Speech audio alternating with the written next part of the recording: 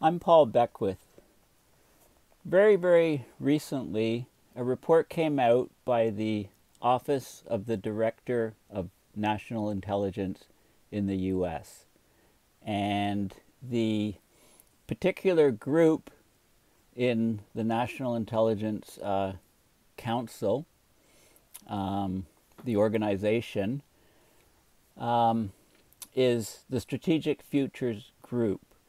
So the report is called Global Trends 2040, and basically looks at what the intelligence community, people, think our world will look like over the next 20 years. How it will progress and what will happen.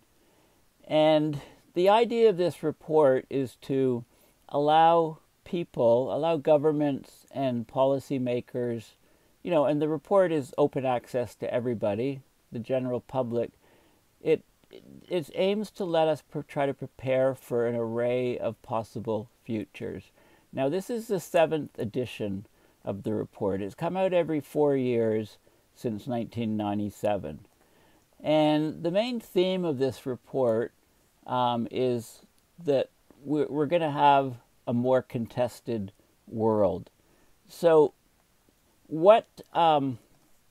how it basically approaches this problem is it looks at what it calls structural forces that are changing society, that are shaping the future strategic environment.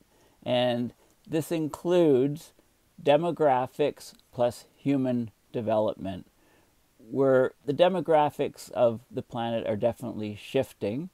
There's some countries that have tremendous population growth, some very poor countries, and many Western countries can only maintain their population with massive immigration. So, and also, many countries are having a significantly aging workforce, and so there's going to be more and more people relying on the social services, etc. of if countries have that, that are generated and paid for by younger people that are in the workforce. And health is a big factor in that, obviously. This, especially, health is on everybody's mind, this being after a year of dealing with COVID-19. The next structural force sort of subcategory is, of course, the environment, and climate change, is topping that, and I'll specifically look in detail at that particular section, but I recommend reading the whole report, and I'll probably have other videos discussing other aspects of the report. It's a tough read, but it's well worth having a look. Another category is economics, and then the fourth category is technology. So those are considered the structural forces that are shaping the future strategic environment. And then it looks at what it calls the emerging dynamics. It explores how populations, or individuals, people within populations, how many people are disillusioned and with governments. We've got a divided, we've got a populace that can be informed if they choose to, but they get into these information silos, and there's a lot of ideological thinking and nationalism, and this is dividing society, and both within countries and between countries. Of course, the state, countries, tensions and turbulence, and as there's stresses from climate change on resources, on food and water, there's going to be more tensions between states. And then on the international level, more contested, jockeying for power, more uncertainty, and very conflict prone. And within that is terrorism. Now, the report then comes up with 5 future scenarios for the world in 2040. Now, it's not predictive. They explore the possibilities. Okay, so it's a bit speculative, and they say, in the report, we offer this analysis with humility, knowing that invariably the future will unfold in ways that we have not foreseen. So the scenarios involve the renaissance of democracies, strong democracies. The opposite from that, a world adrift. Competitive coexistence, in a world stressed severely by climate change. Separate silos is another scenario.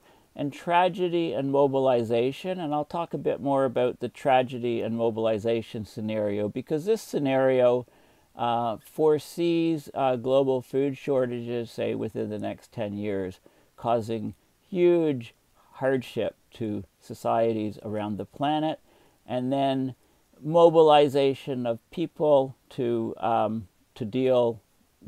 increase the food supply and to deal with the abrupt climate changes. So I'll talk about those sort of things, but this is a very interesting report.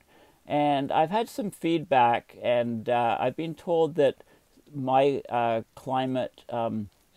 abrupt climate system change viewpoints have actually played a fairly significant role to the authors of this report. They've actually used it, so that's encouraging.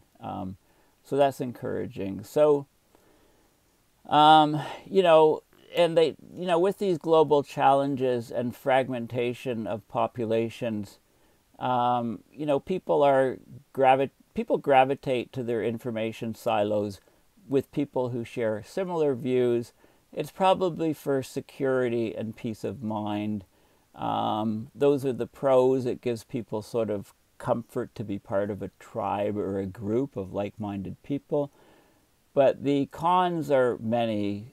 People are siloed, cults can spring up, and crazy viewpoints that are devoid of reality or separated from reality. The world is intricately bound by connectivity, but by the same token, we're fragmenting in different directions.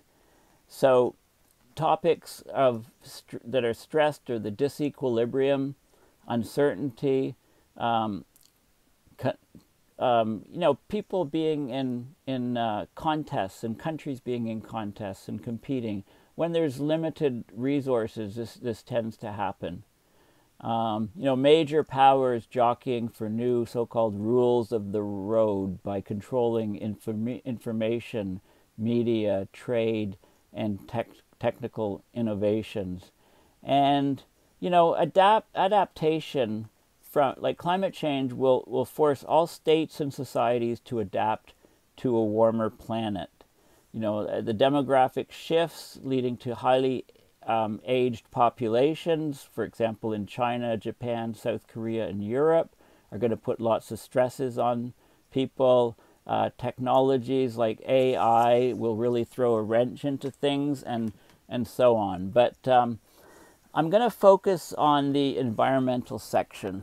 So let me bring up the computer here and show you the report. Okay, so this is the report.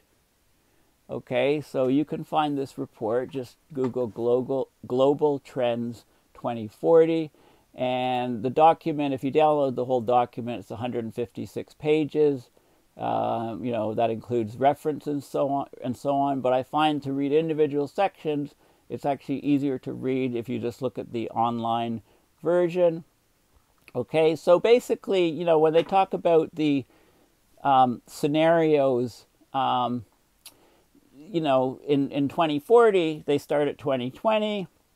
They talk about the COVID-19 pandemic that has wreaked havoc across the world, killing more than 3 million people now, as of April 2021, devastating families and communities, disrupting economies and political dynamics within and between countries, and so on.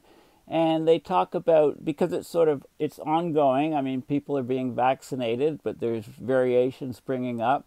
So it starts with, how we continue to deal with the COVID-19 pandemic, and then takes things forward. So the structural forces I mentioned are here, and then the emerging dynamics are here, and then there's the 5 different scenarios. So let's look at the environment in particular. So the environment, okay, as a structural force of change. So, it's 2020. This is for, this is looking forward to 2040. During the next 20 years, the physical effects from climate change of higher temperatures, sea level rise, and extreme weather events will impact every country. The costs and challenges will disproportionately fall on the developing world, intersecting with environmental degradation to intensify risks to our basic requirements: food, water, health, and energy security. Okay, there will be increased emphasis on mitigating greenhouse gas emissions to achieve net zero with new energy technologies and carbon dioxide removal techniques. So this report foresees a lot of efforts in carbon dioxide removal technologies and techniques, developing these. Okay, and as we get closer to this 1.5 degrees Celsius, in some cases we've actually been passing it, and then remember the baseline when we talk about 1.5. So if you take a baseline of 1880 to 1910, which is what this report does, like many other reports, it says that we'll basically pass 1.5 within 20 years, and this will lead to calls for increases in geoengineering research and possible deployment to cool the planet despite possibly dire consequences. Okay, that's what the report says. I say, the dire consequences we need to worry about are if we don't figure out carbon dioxide removal and we don't figure out solar radiation management to stabilize the planet. This year, some people had high hopes that the recovery money for getting the things moving after this year, due to all the slowdowns from COVID-19, would go into renewable energies. But alas, billions and billions of dollars have gone into the fossil fuel industry.